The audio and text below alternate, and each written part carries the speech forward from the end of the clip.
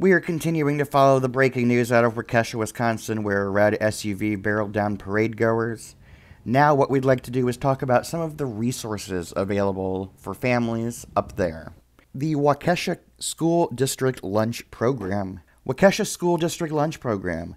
Meals will be available to all community members in need from noon until 1 p.m. on Tuesday at Butler, Horning, and Les Paul Middle Schools, and North, South, and West High Schools. UWM at Waukesha Campus Counseling Center. The Campus Counseling Center is available for campus community members with concerns. They can contact the email on screen or call 262-521-5480. Waukesha Police Department Video Collection. If you had video footage of the suspect vehicle in the parade route or fleeing from the scene, please provide your contact information to the URL provided on screen. Only original videos, please. Nothing shared from another person's social media page. Wisconsin DHS Helpline. The Wisconsin Department of Health Services said people can call or text 800-985-5990 to be connected with a trained caring counselor. That can be done 24/7. Mental and Behavior Health Support Line. A mental and behavior health support phone number has been established by Children's Wisconsin Milwaukee Hospital for families that need emotional support. That phone number is 414-266-6500. The Waukesha Salvation Army says, please join us in praying for the victims, family members, and first responders, as well as the community affected by the tragedy at the Waukesha Christmas Parade last night. Salvation Army Emergency Disaster Services is providing breakfast and lunch to first responders today. Our officials will be meeting up later this afternoon to discuss follow-up plans on how the community can help. They request if you do share online, use hashtag #DoingTheMostGood. The Waukesha Strong fundraiser at the Coop. The Coop, located at 350 Delafield Street, is holding a charity event on Friday, November the 26th from 7 a.m. to 3 p.m. The restaurant will donate 100% of sales from that day during those times to the Waukesha Community Foundation Fund. Brewers to hold support events. Tuesday, November the 23rd from 7:30 a.m. to 9 a.m., the Milwaukee Brewers Baseball Club held a Join Milwaukee Brewers for Coffee at the back room at Collectivo Coffee. Fans were encouraged to bring a donation, cash or check, to the Brewers Community Foundation. Donations will be matched personally by David Cerns, and all funds will be directed to United for Waukesha Community Fund.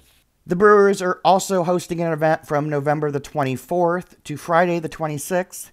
They will donate $10 for every ticket sold for their Magic of Lights Light Up show, and that will be up to $10,000. Some other ways you can help. A number of GoFundMe drives have been established.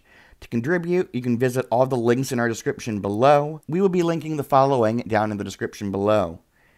Helping the Waukesha Extreme Dance Team Dancers. Help Waukesha South Band. Waukesha Parade Car Attack Amber Conkle. Waukesha Parade Attack Sparks Family. Waukesha Parade Tragedy Fund. Paying tribute to Jane. Help Tamara get back on her feet. And Waukesha Parade Tragedy Perella's Family. River Glen Christian Church, Waukesha Campus, says, they are a church with many locations, but tonight we want to offer a safe place to come and find support and pray as a community. We have childcare available and will be posting additional updates. The service will start at 6:30 p.m. Our heart breaks for the community, and they ask if you have any prayer requests. You can reach out to prayer@riverglen.cc if you can't make it to that event. Vigil for Waukesha. At 5 p.m. Monday in Cutler Park, there was a vigil held by the Association for Waukesha Congregations with participation from the Brookfield Glen Grove Interfaith Network, the Interfaith Conference of Greater Milwaukee. We'll put a link to that prayer vigil in our website as well. Service of Prayer and Remembrance at Trinity. From 3 to 7 p.m. on Monday, Trinity Lutheran Church on White Rock Avenue. held a prayer and remembrance ceremony. The school was closed, but pastors were on site from 9 a.m. to 8 p.m. for anybody who needed to talk. A Catholic memorial mass was held on Monday in the CMH In Pro Gym at 12:30 p.m. and was open to the community. A prayer vigil was held Monday at 6 p.m. by Grace Evangelical Lutheran Church on Beechwood Avenue. They offered their sanctuary for anybody who wanted to come and pray.